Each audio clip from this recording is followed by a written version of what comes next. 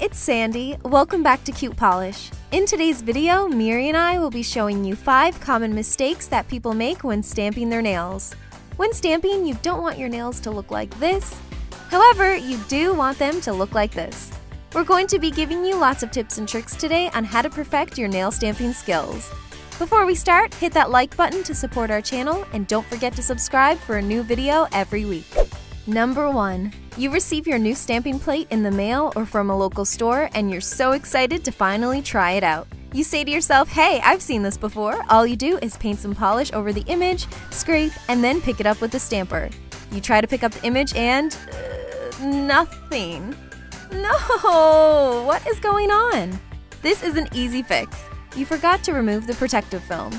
Just grab some tweezers or use your fingers to pull it off and reveal the shiny chrome.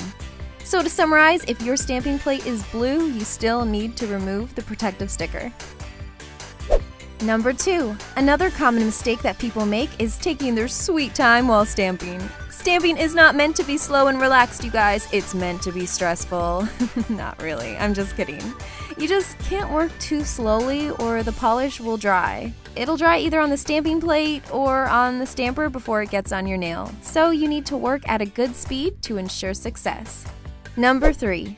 So now you're like, okay, I got this. I removed the sticker, I'm painting, scraping, and stamping at a good speed. Where did my image go? Only half of it made it on the nail. Cue the clear stamper. This new stamper will solve all of your placement problems. You can see right through it, which allows you to perfectly place your image right where you want it on your nail. If you guys are interested in getting your own, we'll have this product linked for you in the description box. Number 4. Moving along, the next common mistake is using the wrong type of nail polish. If your nail polish is too sheer like this one, you won't have a vibrant and solid image to stamp on your nail. The best nail polishes for stamping are highly pigmented ones.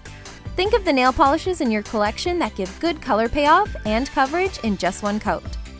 You can also find special nail polishes in stores and online that are meant specifically for stamping. But regular nail polishes with high color payoff will work just as well.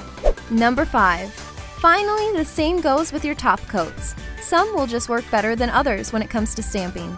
Once you have the perfect manicure, you don't want to ruin it by smearing or smudging it with the wrong top coat. Test out the top coats you have in your collection first before you do your whole perfect manicure. If you'd like to watch more awesome videos on CutePolish, click here or here. You can also subscribe by clicking here. Also, don't forget to check out Miri's channel by clicking the link in the description box below. She's the one who painted these designs today. Thank you guys so much for watching, take care, and I'll see you next time!